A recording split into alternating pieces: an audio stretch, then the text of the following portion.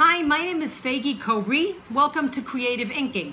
This video is going to be about Yupo paper, exactly what it is and how the alcohol inks works with it. This is Yupo paper.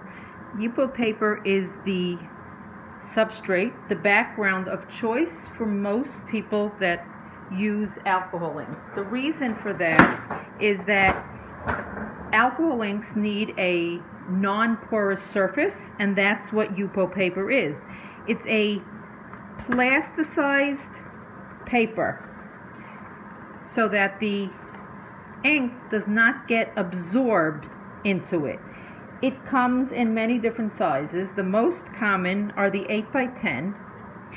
This is the 11 by 14. Very often when I'm doing classes and I want to just give them smaller pieces, I end up cutting these in 4, and then it comes about a 5 by 7, so it's much more cost effective to use this cut up.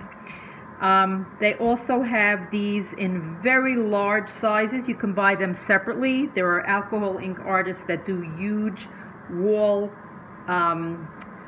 portraits, not just portraits, wall art using the Yupo paper.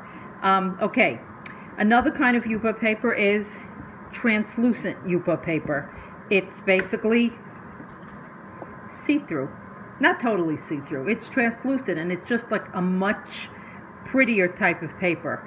They also have this heavy duty for people who are really seriously into art on Yupo. They have the heavy duty. I don't have a video of it, but this is what it looks like. Here's the picture of it.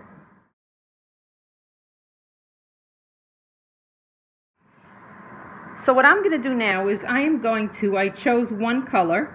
This is watermelon. It's a red, and I'm going to show you how the inks react on the different paper, not just Yupo. So I cut a piece of plain Yupo paper. You could do it on either side. I cut a piece of the translucent Yupo paper, and then to show you the difference, I also have 3 other papers. I have 3 other types. I have a small canvas, a piece of canvas. I have watercolor paper, and I have Bristol board. Bristol board is a smooth surface. It's very often used for mixed media, but it is porous, so it normally you can't use it with alcohol inks. I mean, you could use it, it doesn't work the same way. So I'm going to show you the different ways that the inks react. Okay, so I'm going to start with the watermelon. I'm just going to give one drip, and you'll see how it doesn't get absorbed, basically. So if you notice, it's sitting on top and it's slowly spreading out. Some colors spread out more than others, but this also has the ability, we can turn it like this and it drips, and there are various blowing implements you can use that will also make it move. It just spreads and spreads. It doesn't get absorbed in. The second piece, we're going to use the translucent Yupo now. We're going to do the same thing.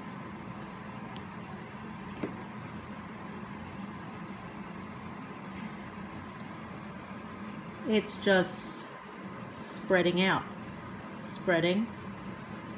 You see those little things? It's, again, I could make it go like that. And what's really nice about Yupo paper also, if you put, it's not just Yupo paper, it's the inks. If you put another drop on top of the inks, look how cool that is, and you can keep dropping. It dries very quickly also. It looks wet, and it is wet, but it dries extremely quickly, not like regular paint. The next thing I'm going to use is the canvas. Okay, let's look at the canvas now.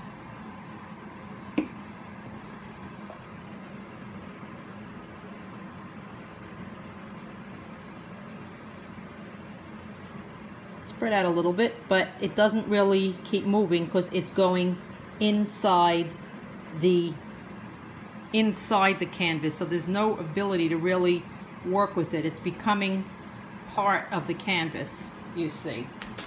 The next one, a piece of watercolor paper.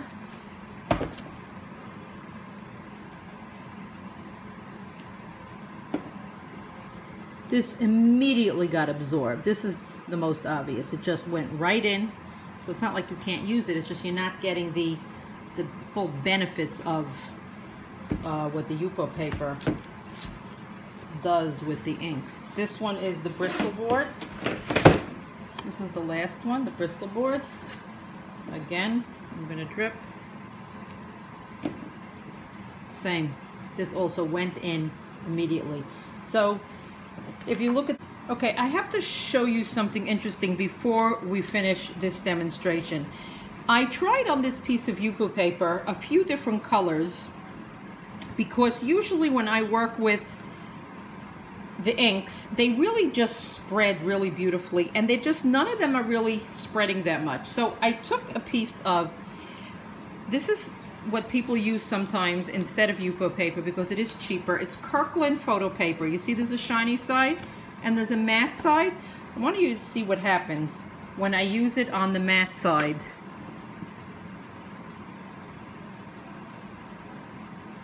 This is what I love about the Yupo paper usually, and I don't know why it's spreading. Look how that spreads. Now the idea is that it doesn't go into the paper and you're able to move it around, but I love, because the way I always start projects is by dripping, and I just love that spreading. Here, one more color. Is that not cool how it spreads out?